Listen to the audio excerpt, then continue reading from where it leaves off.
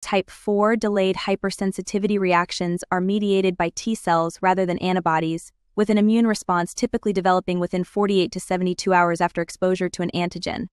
A simple example of a type 4 delayed hypersensitivity reaction is the tuberculin skin test used to detect tuberculosis exposure. During the TB test, the injection of a purified protein derivative under the skin causes an immune reaction if the person has had a prior exposure to the bacteria Mycobacterium tuberculosis.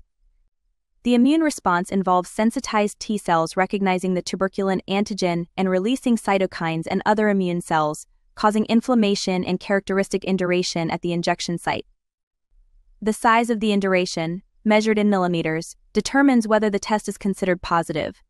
A positive tuberculin skin test can be caused due to a previous TB infection, vaccination with the BCG vaccine, or exposure to active TB cases. A positive test may indicate further diagnostic testing is needed to rule out active TB, such as chest X-rays and sputum tests. From a nursing perspective, interventions include administering the tuberculin skin test correctly, measuring the induration accurately, and educating the client on the meaning of a positive result. Other types of type 4 delayed sensitivity reactions, such as contact dermatitis or graft rejection, are more severe and can cause tissue damage. For severe cases, corticosteroids are typically prescribed in addition to other medical treatment based on the circumstances.